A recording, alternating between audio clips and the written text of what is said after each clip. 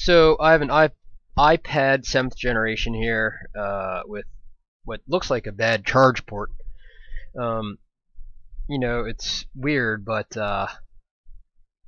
after all these iterations of the iPad, I can't believe that Apple still hasn't fixed this charge port yet, the design of the charge port, that is.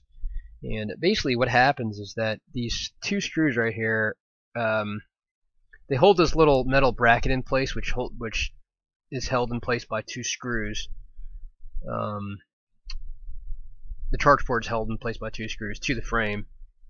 But what happens is that these two screws, for some reason, kind of backs out a little bit. So this little metal bracket here wiggles a lot, which usually causes like a breakage in this flex right here.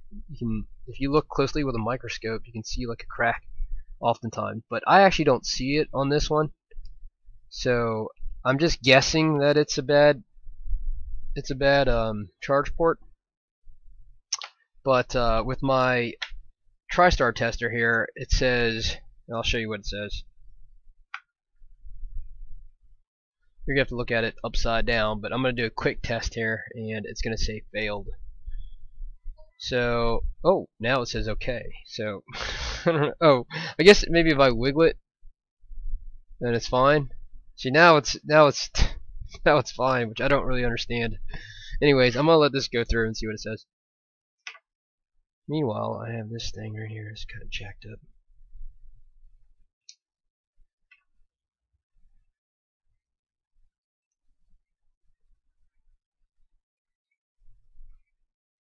Alright, so it looks like it passed it actually this time, but my guess is that maybe the flex is... I mean, I looked inside the port and I didn't see any damaged pins or anything like that. So my guess is that it is still a bad port. But let me do this real quick. I'm doing multiple things here. So you got it. Okay. Anyways, yeah, I don't know. I mean, okay, let's look inside this port. Let's see if we see anything weird here. Yeah, see, I don't really see anything weird with this, but you know what? I'm gonna plug it into a charging cable and see if it charges. I mean, it was definitely intermittent charging earlier. See, if I kind of wiggle it, then it kind of goes sometimes. Anyways, I'm just gonna go ahead and replace it because that is the easiest thing to do, I believe.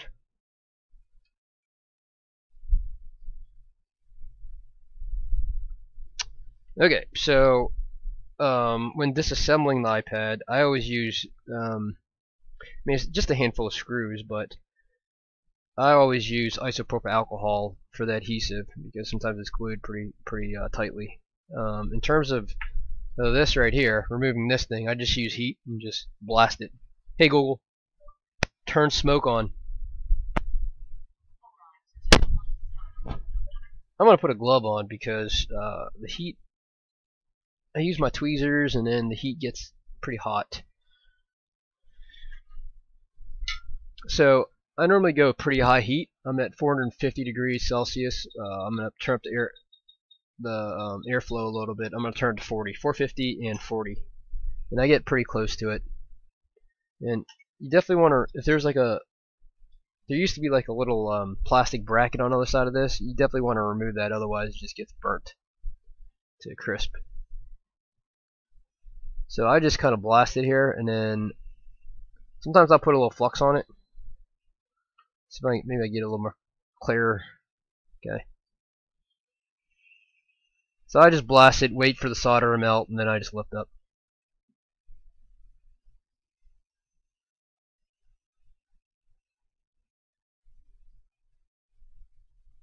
So you can see my tip is pretty close to the connector, to the pads. So it doesn't take too long for the solder to melt here. I mean, the biggest thing is really you just don't want to pull any pads, so you definitely want to use enough heat so that you're not pulling pads. Next thing I do is I just put a little flux on it.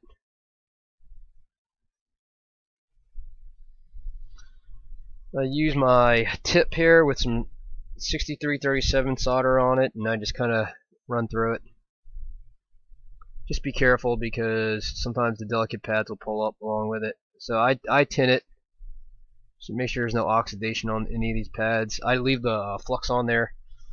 I'll get a new charge port.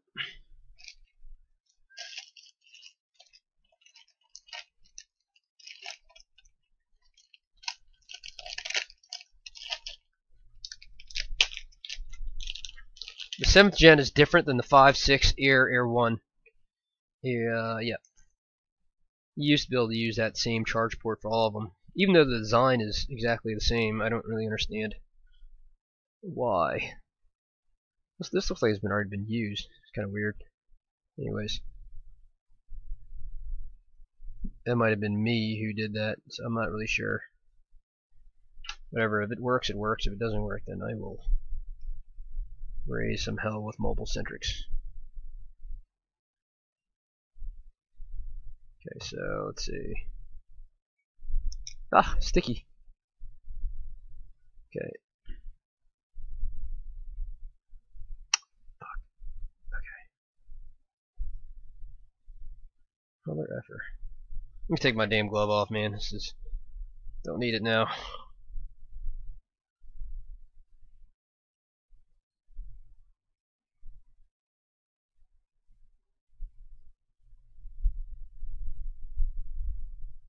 Okay. So I normally just kind of tack on 2 ends and then I'll just go to town on them.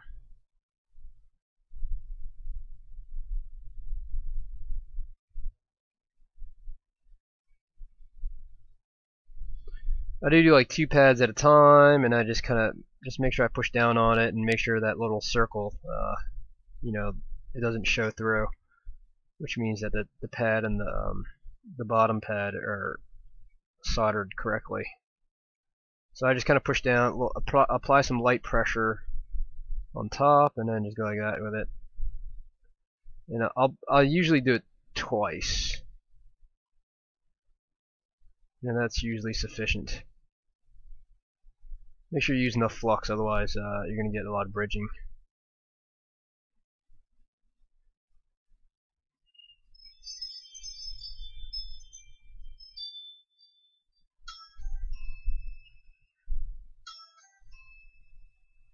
Sounds like somebody's ringing my doorbell.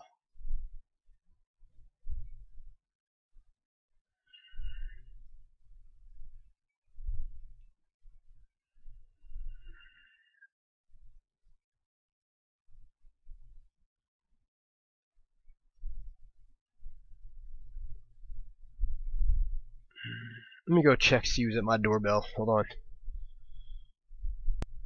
Looks like the mailman, but I don't know why they rang my doorbell. It's weird.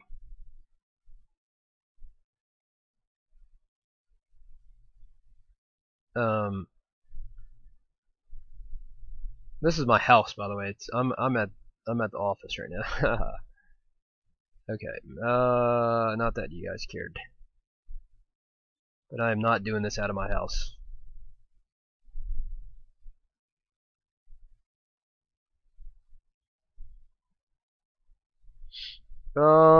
Okay, so it looks like it's pretty good. Looks like it's pretty good. So I'll just take some isopropyl alcohol with a Q-tip and just kind of run it through it like this. Make sure the holes don't show through. I'll do it with the other side as well.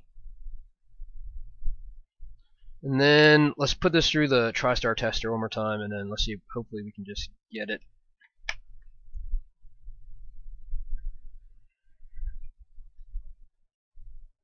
Maybe I'll do it this way so you guys can see a little better.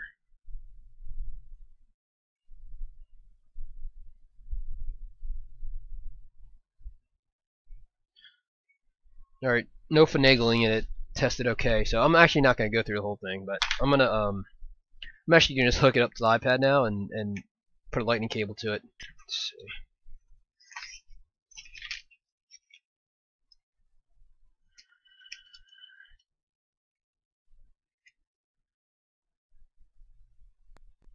So I'm not gonna put it back in yet. I'm just gonna plug a lightning cable to it, look at my ammeter, and see if I can.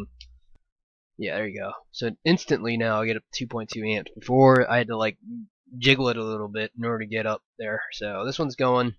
So I'm just gonna go ahead and reassemble this now, and then I'll test everything. But I'm assuming everything is good with it.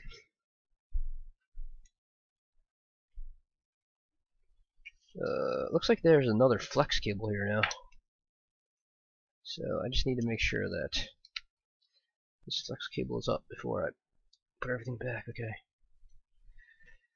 And then sometimes you'll put everything back and then like you realize that there's a cable stuck. And you're like, what the hell, man? You gotta redo everything.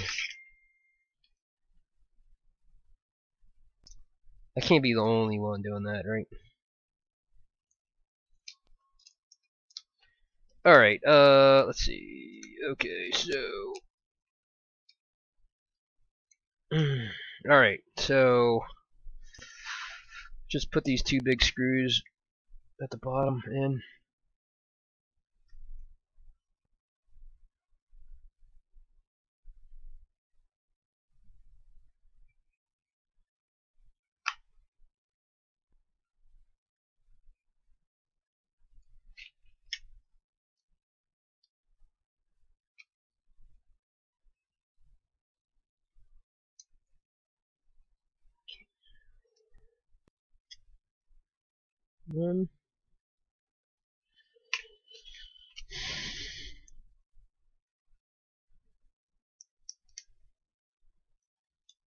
So the only thing you really want to check are the speakers. These are two speaker connectors, and then charging, just the amperage on the charging, just to make sure that the charge port is fine on it. All right, and then everything else, you know, you're not really mucking with. You just need to make sure that they're working. Basically, the connectors are connected properly. You know, sometimes you don't click it in properly and it doesn't work. Just make sure everything's clicked in properly.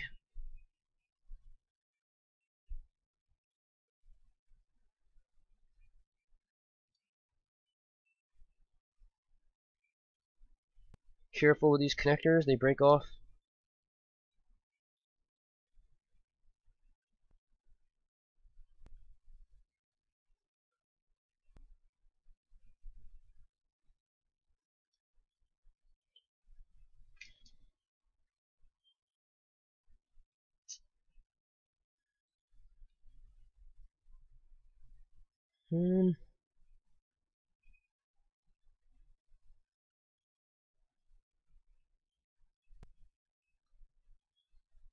Okay, so let's see. Let's put the screen back on and test it.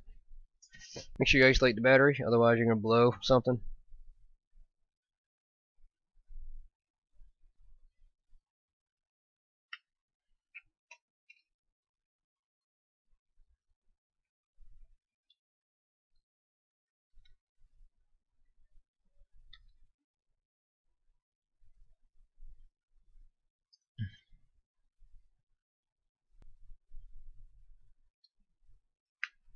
Okay.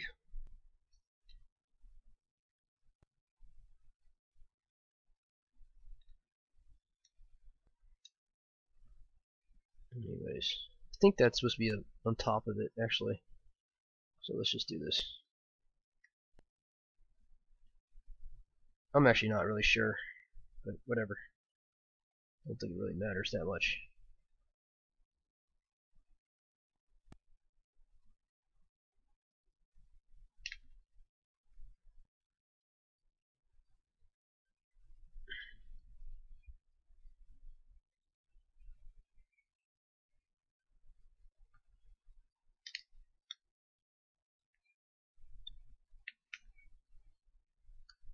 Alright, put the battery screw back in, then we'll test everything.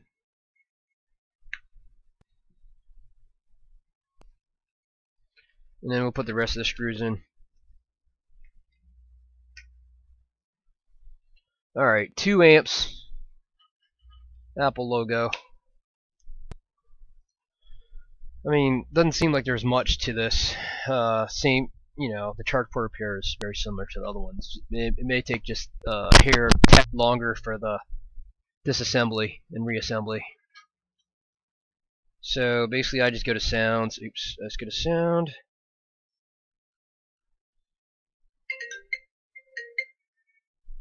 And then check the charging. It's at 2.5 amps. And that's it really. So that's how you do the iPad 7th generation charge port repair and testing and stuff like that, just to make sure it is that. Fairly straightforward. I didn't see a crack in it, but still the charge port was bad, so I don't know. Alright, thanks for watching.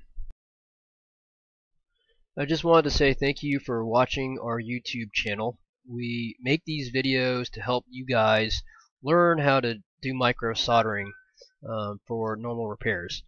I want to take this time to promote our online course here. We created an online course hosted at udemy.com. If you go directly to Udemy, it's $150. If you go through microsoldering.com, click on store shop, and then click on this first product right here, there's a coupon code that gives you $50 off of our online course. So our online course, it was created by Tom and myself. It contains 4.5 to 5 hours of online video instruction. It'll teach you everything that you need to know to get started with micro soldering. So basically, we start with the basics, you know, just the component level, how to use ZXW tools, how to set up your tools, what kind of tools you need, how to set up your hot air rework stations, use your micro pencil and tweezers and DC power supply and all that stuff. And then we go into actual repairs. So the 4 most common problems are no backlight, no touch, no charge, and loop disease. And with the newer versions of the iPhones, we also have a section on logic board separation, because with the 10 and up, the logic boards come in 2 pieces. So we also have a section on how to separate them and put them back together. And then our last section is all about data recovery.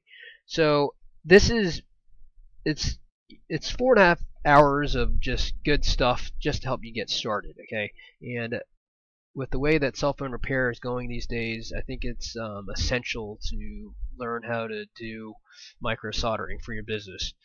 If you're interested, like I said, just go to the website here, microsoldering.com, and click on store shop, and then click on this right here, and you'll get $50 off.